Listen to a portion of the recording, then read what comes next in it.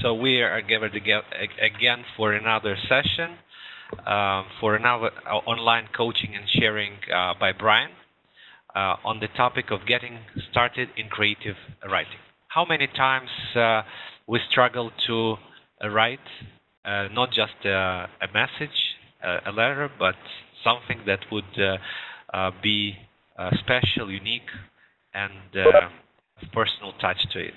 So Brian today will share some tips and will help us improve our personal writing skills.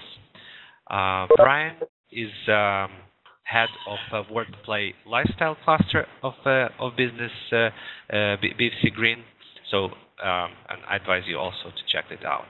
Thank you, and Brian, all the scene is yours. Alrighty, well, thank you very much for Colleen. He always gives a great introduction. And thank you all very much for being here and being able to join us as well.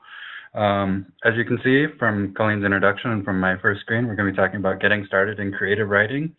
And it shouldn't go quite as long as the last session did on the history of the English language. But nonetheless, let's just jump into it. Hopefully we can inspire your creative writing passion, and we'll get you wanting to write a little bit more creatively as well. So let's go ahead and get started here. Now, before we jump into creative writing, I wanted to talk a little bit about how writing began, why it began, and you can kind of see how it evolved from there. We're not going to get too into it because that would, well, that would be another presentation all by itself.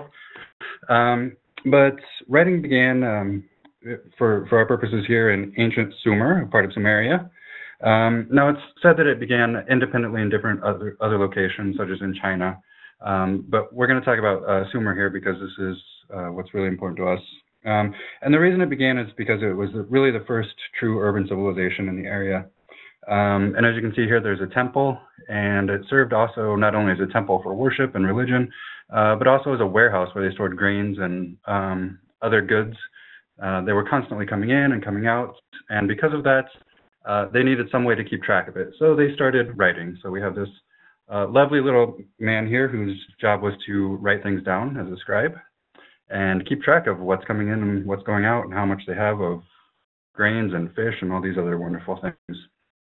You can see here, the first writing was very simple. It was actually just a picture and some tally marks just to keep track of things. We've obviously come a long way since then from this picture. It slowly developed from, you can see on the left over here, from being this picture or drawing to something that's a little bit more abstract, and then on the right, by the time you get to the right hand side, it's even more abstract. So it was really the process of abstraction that helped us develop writing. And along with that, there was also the process of compounding. So you have a sickle over here, grain, and that came to represent someone who was working the land or a farmer. So these concepts eventually began to come together, both what you see here, the abstraction and then the compounding, and eventually writing became, symbols became not just symbols for particular words, but they were also for particular syllables, and eventually that became into them being symbols for letters and an alphabet in general. So that's just a little bit of background for how writing actually began and how we started this wonderful thing that would eventually evolve into creative writing. Now, there are 4 basic purposes of writing, and it's important to remember that you can use multiple purposes together. You don't have to just do one, but there's 4 main purposes for basic purposes of writing, I should say.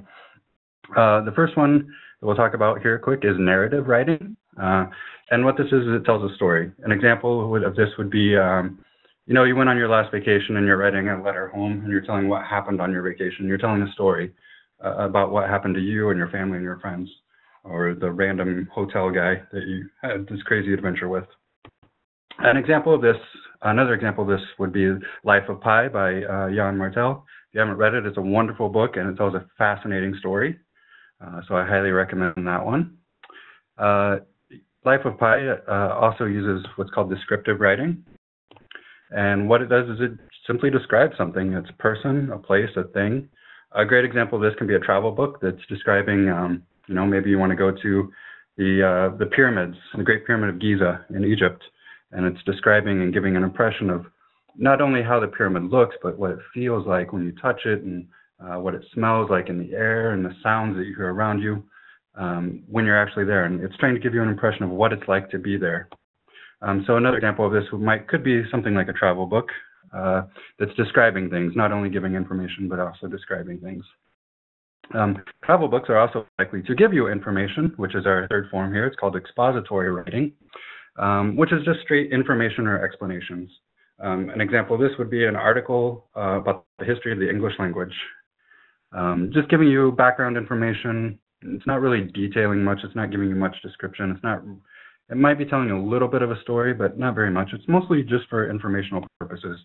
A great example of this is if you've been following my lifestyle cluster, you'll know I'm a big fan of Bill Bryson. He's actually from Iowa, where I grew up and spent most of my childhood. It's his book, A Short History of Nearly Everything, and all it is about 1,000 pages of information and explanations about everything from how the cosmos works to chemistry, biology, physics, anything. It quite literally is a short history of nearly everything. It's a wonderful examination of how informational writing can also be somewhat creative, because it is a very interesting read. It's not just very dry like you're reading a textbook.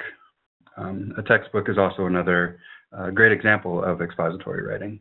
Our last basic purpose of writing is persuasive writing, and that's an attempt to convince someone to do or think something. A great example of this that came to mind when I was making the PowerPoint presentation today was an article an article of why to vote for or against someone. We just came off the election in the United States, and that's about all I saw for about a year or a year and a half, was a lot of persuasive writing telling me why I should or shouldn't vote for someone. Another great example, this is another example from America, is actually the Declaration of Independence. It obviously declared our independence from Britain, but it also listed why, and it was trying to persuade people like these are the reasons we should be our own country. As I mentioned before, these can all be used and combined in different ways whenever you're telling something. So obviously when you're writing a narrative, when you're telling a story, you're going to be doing descriptive writing. You might even have to do a little expository writing or persuasive writing. Obviously at BFC, most of what we do is with our reports is expository writing. We're simply giving the information, explaining what happened, and then moving on from there. We do also do a little bit of persuasive writing. Excuse me. A little bit of persuasive writing when we give our recommendations and we're trying to kind of nudge the client or donor in the right direction, or what we think is the right direction, I should say. But it's mostly just expository writing that we're doing. And we tend to stay away from narrative writing and descriptive writing, which tend to be the more creative writing outlets. So let's examine a little bit of actually what creative writing is. It's a writing that expresses the thoughts and feelings in a fun and imaginative way. It's often considered very poetic, even if it's not a poem. It's also something that we call prose. It's something that's more expressive, we'll put that way. And creative writing is guided by the need to express your feelings and ideas instead of the more formal and restrictive way of typing some technical piece of writing. And the technical pieces of writing that we tend to do at BFC every day. It kind of goes beyond that, and it touches more into who you are as a person, what your thoughts are, what your feelings are, and explores that much more. Another way to think about it is that you have all this stuff in your head, this crazy stuff, and all you're doing is simply trying to organize it in a structured way and get it written down so that other people can follow it. Now I realize a lot of you probably don't write too much more with a pen and paper, so it might have been better to use this example instead, because I think we all do that much more of our writing on a computer nowadays instead of a pen. But either way, it's the same basic concept. We're trying to get all this craziness into some sort of structured form that helps not only other people understand us better, but it helps ourselves understand us better. So let's look at some reasons for why we should write creatively. You may be asking yourself sitting here, well, what's the point? What do I need to be doing here? Creative writing at its essence is simply a way to discover the world and a way to discover yourself. A lot of the creative writing I do for myself is a way for me to think about any problems or decisions that I'm trying to make. A lot of the creative writing I do, I actually don't share with anyone.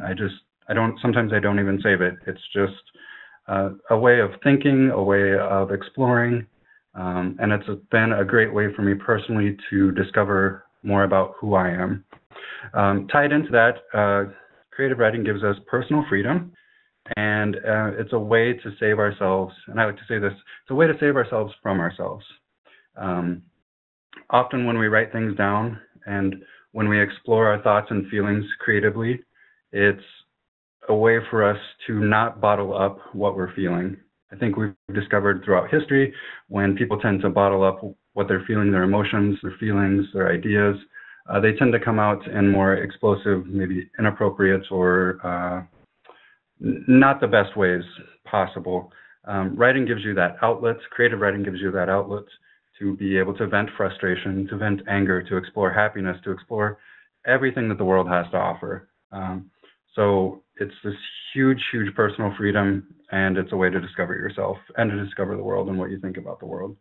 A lot of the big decisions I've actually made in my life personally have come about because I've not written specifically about them, but I've thought about them while I was writing. And then I went back and read my writing, and it led me to the conclusions that have made my life what it is today. And that's been a very positive impact on me. So I would hope that if you get involved in creative writing, that it will be something that you find positive as well. The other one that I didn't list here is creative writing can actually help your other writing, your more technical writing. You gain a larger vocabulary, and you start thinking about things slightly different ways. So, for example, if I want to emphasize a certain part of a text, maybe I'll write it a little bit differently, a little more creatively to draw people's attention to it. So it can have a very real impact in a business setting, not just in the creative world or the artsy world. So now this is the point of what we've been talking about here is actually getting started in creative writing. So how do you actually get started? The first thing you need to do is know some genres and some subgenres of writing and explore them a little bit. You need to find out what you like, what your interests are in, and where your natural tendencies and natural strengths lie.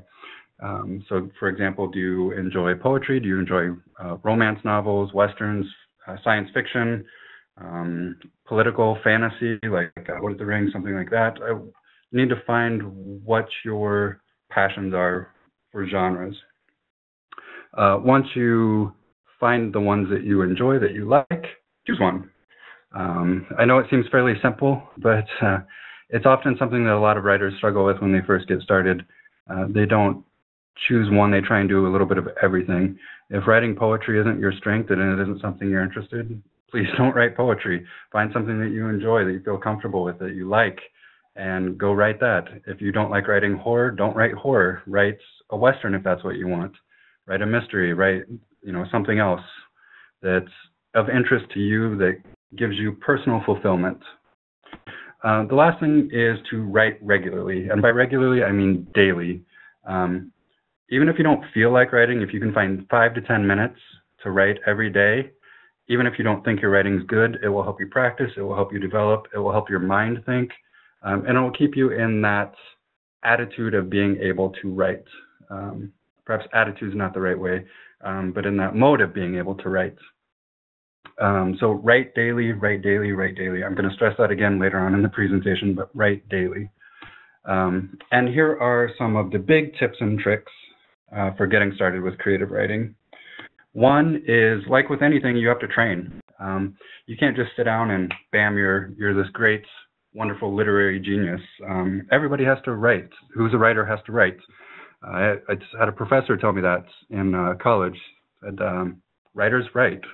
And it seems so simple, but if you're going to be a creative writer, you need to write every day. And think about it like if you were an athlete, you would have to train every day. If you were, playing in the National Basketball Association, for example, you train every day. Your body, train your writing, train your mind. It's something that's very helpful and often overlooked when people try and get started in creative writing. The next one is have a notebook with you. If it's at all possible, take something with you to jot down things that you hear around you. Often when I'm walking around, I'll hear people say things in interesting ways that I haven't heard them expressed before. I'll like it, but chances are I'll forget that by the time I get home. If I have a notebook with me, I can jot it down. And if you don't want to take a notebook with you, we all have smartphones now. I think most of us do. There's tons of memo pad apps that you can just quickly write something down. It's absolutely fantastic. Maybe there's some smell that reminds you of something, like, oh, I want to write about that, or a sound or something unique happens. It'll be a great way for you to put the little details that you might otherwise forget. And so since we have the modern technology, there's no excuse for you not to have something to be able to write down with you. The next little tip here is to try and find the time of day that's best for you. Do some exploration with this. Try writing in the morning, try writing in the evening. I mean, a lot of writers find it easier to write in the morning because they're not thinking about everything that they have to do in the day. But some people feel more relaxed and after they get home from work, for example. They have time to eat and relax, and they feel good about themselves. They feel more creative. Do some exploration. Try finding 5 or 10 minutes here, 5 or 10 minutes there, and maybe 5 or 10 minutes, later on in the day, and feel what's best for you, and try and make that time at the time when you're feeling the most creative. It's very important and often overlooked. The next important tip here we have is that it's okay to make mistakes. You don't always have to be correct when you write. And that's because no matter what you write, no matter if you write something absolutely perfectly, you're going to have to come back and edit it, most likely.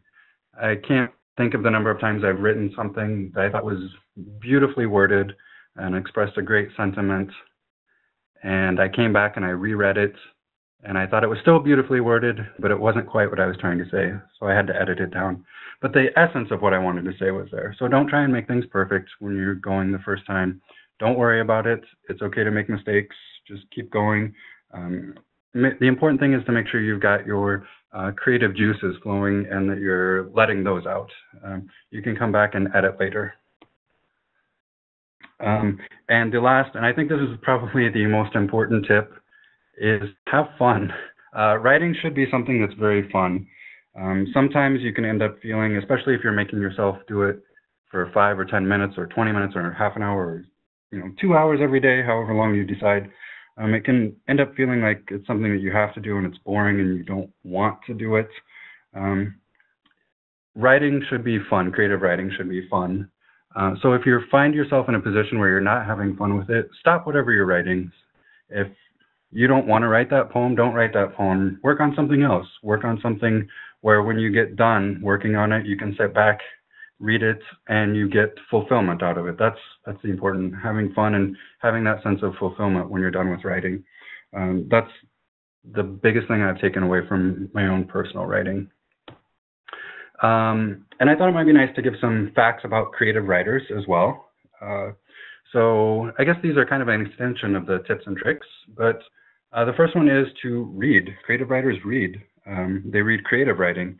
So if you're interested in writing, for example, science fiction, read science fiction. Read a lot of it. It'll give you inspiration. It'll give you an idea for what's expected in the genre and what's not expected, for you to be able to work your unique voice in. And I mean, I don't think I have to tell any of you the benefits of just reading in general. It keeps your mind active, gives you new words, new vocabulary, and gives you different ways of thinking about things. So even if you're not going to be a creative writer, read. The next fact here is that creative writers write each day, even a little bit. Like I said, 5 to 10 minutes. I think we all can find 5 or 10 minutes to sit down and write a little bit. Even if you're tired, you can still probably come up with something. It's very, very important if you want to write creatively to write every day, or almost every day. If you want to take one day off, I suppose that's okay. When you're trying to explore your creativity, it's important to remember that creative writers are not born, they're made. And this goes back to what we touched on earlier, that you have to train. It's not something that you're born with. You might have an aptitude for something, and you might have more natural talents for writing, but you still have to work at it. You still have to be shaped, and shape yourself. So when you first get started, try not to get frustrated with yourself if you think that you're not very good. Keep working at it. Every writer has to work at it, no matter if they're the greatest writer in the world or if they're just learning how to write. They have to work at it to get better. Which brings us into the next point here: practice, practice, practice. That goes back to the second point as well. Write every day. It's the only way you're going to get better at creative writing, and it's going to give you more ideas for how to shape things. Be playful with your writing too. Try new things, try different things, see if it works, see if it doesn't work. If you want to, have someone else read it and say, hey, this is what I'm trying to express. Do you think that works? If you feel comfortable with that. If you don't feel comfortable about that, having someone else read it yourself and say, maybe I should try it this way, maybe I should try it that way. Play around and practice. So it's very important. And I touched on this point earlier, but also have fun with your writing. I know I can't say that enough. Creative writing should be something that's very, very fun. I think we can take an example here. I know this is a really silly example, but from Calvin and Hobbes, he has to write about explaining Newton's first law of motion in his own words, and he gets this idea. And as you can see, he writes Jaka fug mog and a little bit more, ending with Chumbo spoos. But you can see the look on his face when he gets done. I realize, again, that this is a silly example, but he's having fun with his writing. And even though he's obviously not fulfilling what the requirement is for the test, he's getting personal enjoyment out of it, and it's something that's meaningful to him, even if it is something a little bit ridiculous. So the last thing here before we get to the last slide and any questions you have, I just want to give you some resources for things that might help you getting started with creative writing. One is called a book called On Writing Well by William Zenzer. And it's basically, it offers the fundamental principles and some insights from distinguished writers that is a great resources for anybody who is a writer or wants to be a writer. So it doesn't matter if you're one of the best writers in the world or if you're just getting started. This book will probably have something to help you out. The next one is The Artist's Way by Julia Cameron. And it's a great book about creativity in general, and it offers some insights into particularly her creative process. But it might inspire you as well with things that might give you inspiration and finding your own creativity. The next is a website called study.com. In particular, they have a post on there, 25 helpful websites for creative writers. These includes like general writing tips, ideas for things to write about, grammar for anyone who's concerned about fixing their grammar, and then it has some writing forums, and then tips on getting published if you want to go that far.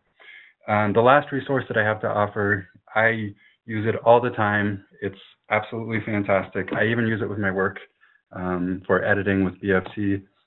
Thesaurus.com. It's great when you need to find that perfect word, like you're not sure of there's a word out there that's perfect, but you can't quite think of it. You can only think of something similar. Go to thesaurus.com, plant it in there, and get some results. Very easy to use and gives you a ton of different options so you can find that right word. It'll help expand your vocabulary and help you find words that are going to make your writing more interesting so you're not using the same ones over and over again. So with that, I hope that I've inspired you to get started a little bit in creative writing. Even if it's not in English, if you want to start with your creative writing in another language, it's something that's going to going to be beneficial for you. And I hope even if you don't share your writing, that you'll at least write for yourself. It's something that will be very, very important. So thank you very much for your time today. I really appreciate you being here. If you have any questions, I'd be happy to answer those. I think we've got a few minutes left.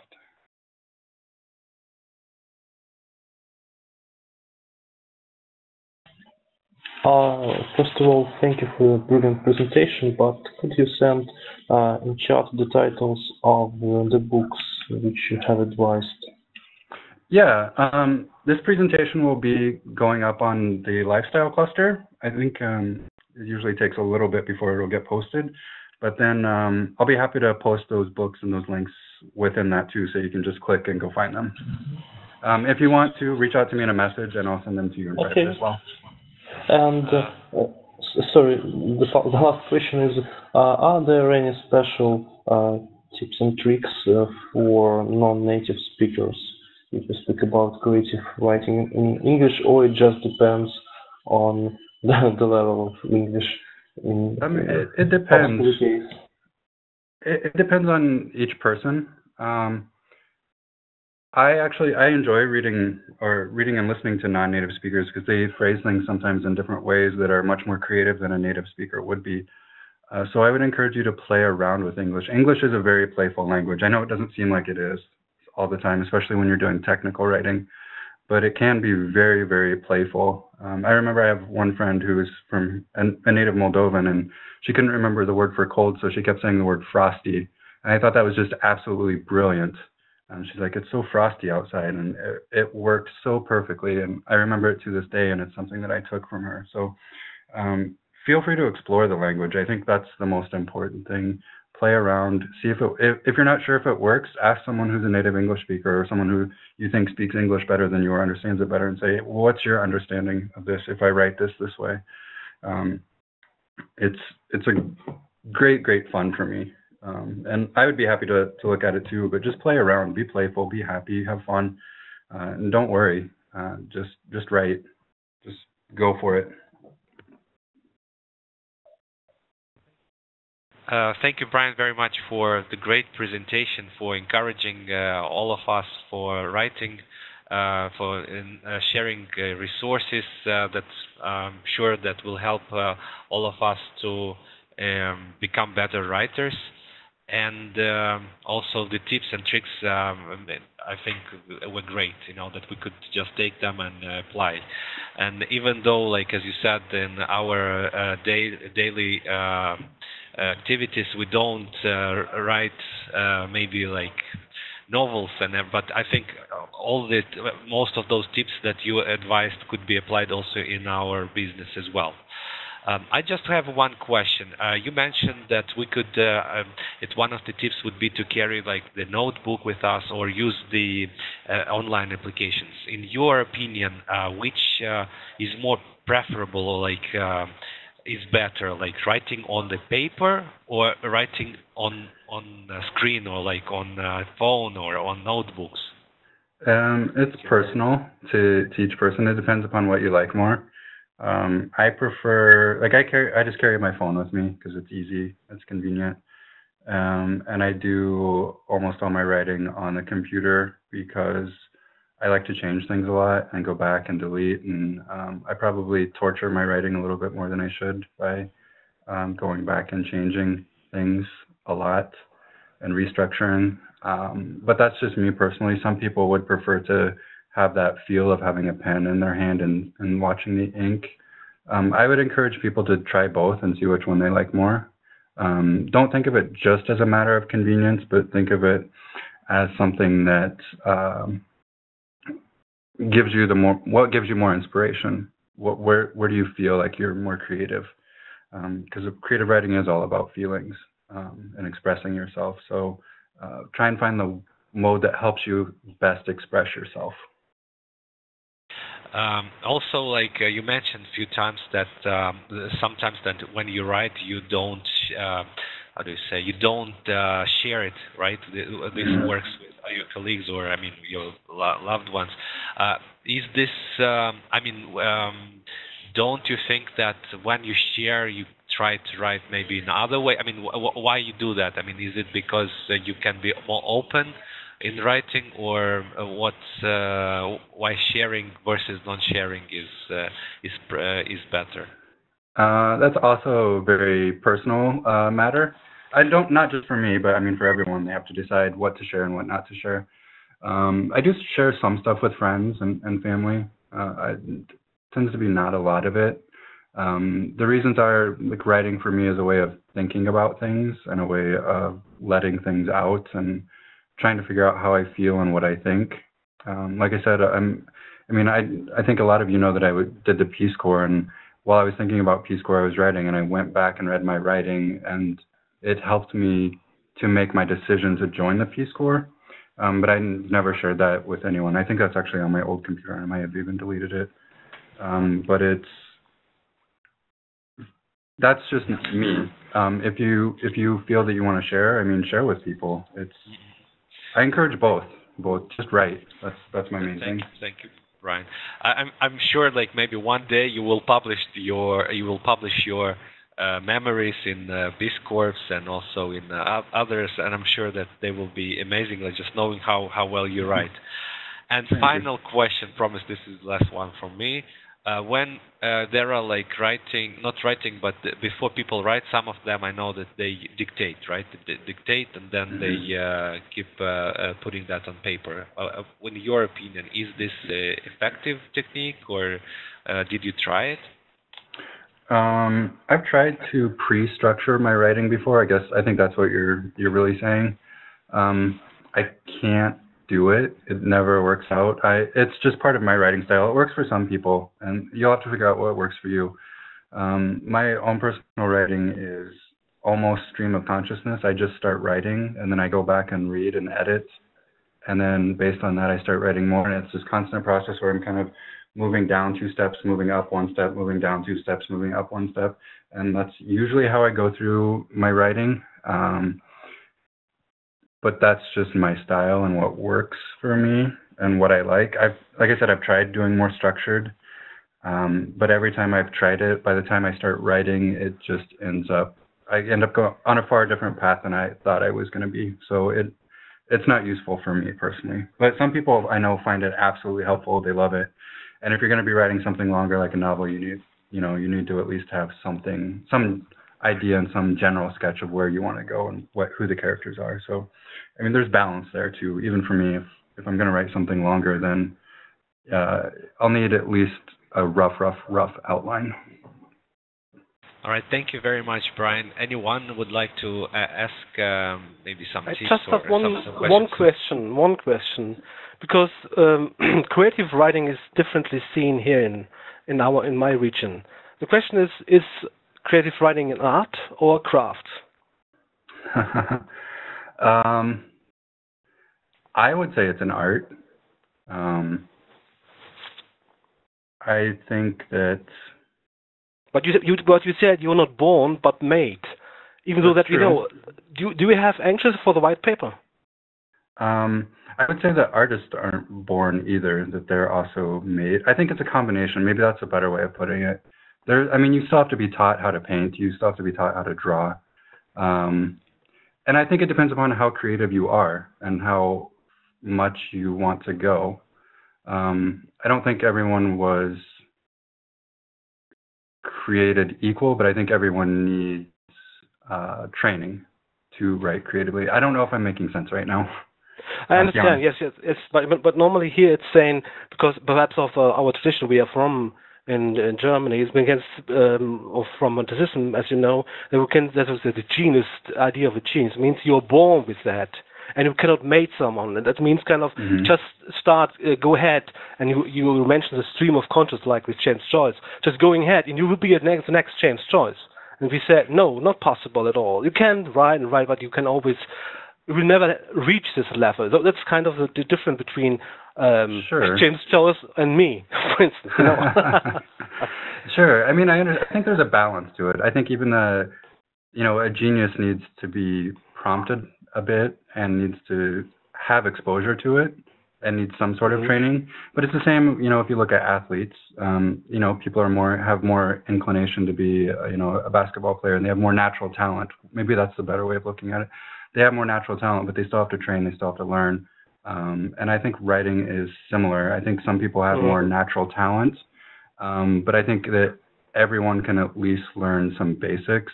And I think even the people that have the natural talent have to go through some training, or have to train themselves, we'll put it that way. Because, there's also an evaluation here and saying, okay, that's coming from the United States. We say, again, the creative writing schools. It means anyone starts to speak creative writing, and then but they are not William Faulkner. So, that is the issue here, yeah. But you were right. It's kind of, what you said, expository work or descriptive work is different, of course, and technical writing at BFC is different, and just starting to write in new Finnegans Wake. Yeah. Sure. I mean, it depends upon your goal with creative writing. I mean, I'm encouraging people to write mostly for themselves. And I think some of what we're talking about now is commercial or, getting published. And I think creative writing for yourself is important in and of itself. And I think that's where, the sort of anybody can write motto comes along. And I think that's the American perspective of it's important in and of itself, even if you don't go anywhere with it. Yeah, that's what I said. Saving your view of the world and saving yourself. Yeah, and getting structured, perhaps. Yeah, I understand this. Yeah. Okay, thank you.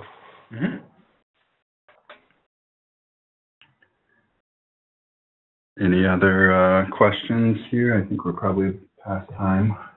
Yes, yeah, we have we went a few minutes over, but the discussion turned to be very interesting. Anyone would like to ask Brian? Please feel free.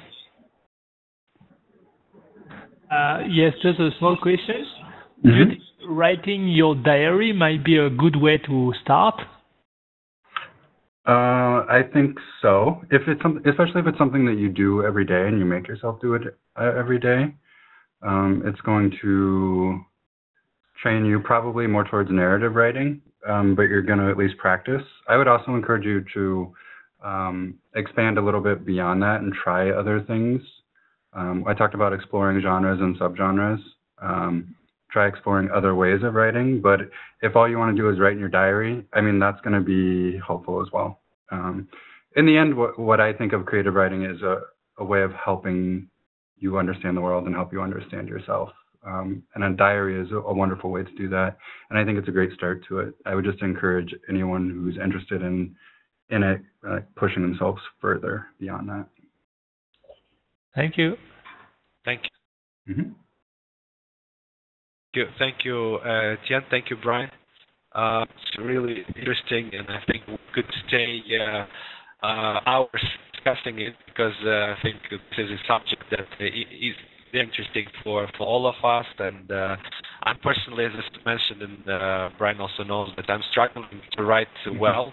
And it's one of the goals, and I hope that one day I will be not the great author, but at least read after that what I've written and be happy with it. Thank you everyone for participation. Thank you, Brian, and we're looking forward for your future coaching sessions and sharing of some techniques and in your BFC Green cluster. Next week we plan to have another session with Matthew Marwick. It will be on March 9th.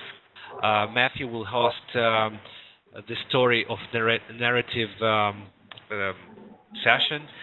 So he will share with us how we communicate. Also, it will help us to underpin creative works. So we invite everyone to participate on March 9, and looking forward to see you coming. Thank you very much.